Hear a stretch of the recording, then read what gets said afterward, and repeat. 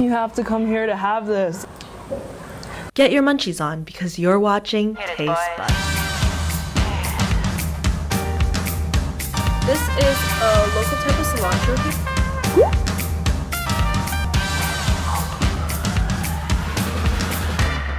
Welcome to Taste Buds, it's Joyce. So I'm in a small residential area here in Kunming, and I'm going to be visiting a restaurant run by a couple who serve lunch to students and office workers who work nearby. It's really down to earth and I'm excited to try all the food. Let's go. Husband and wife duo Wang and Chen run this small eatery. 然后这是我和媳妇7年以前开的，当时我们才结完婚，然后也不知道做什么，一个偶然机会，当时媳妇说。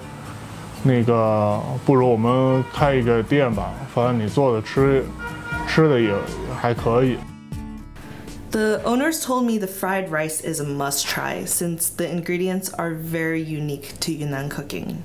We have a local green pepper, a dry cured ham from Nuodun village which adds an umami flavor to the fried rice, and this coral-shaped fungus, Ganba, which is a seasonal wild mushroom native to Yunnan.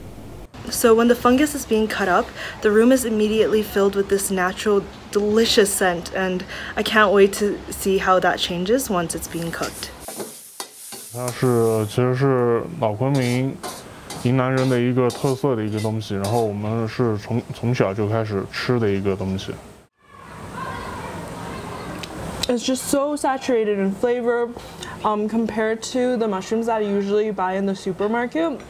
And I think one thing that's really special about it is the shape of the fungus. I'm biting into each petal, and that's when some of the juices are released, and it just fills my mouth. Now on to the next dish. Lo and behold, the pounded chicken feet salad. In southwestern Yunnan, mortars and pestles are essentials to making cold dishes, especially in the summertime. So in order to prepare the chicken feet, all the ingredients are being chopped really finely and going into the mortar so that it can be easily crushed later. It looks like it's a lot of work to get this marinade. Because we use the mortar or pestle, the flavors all got locked in really fast between the bones and the skin even. And with all the chicken feet, you also have this delicious summer salad with papaya and onion and tomato.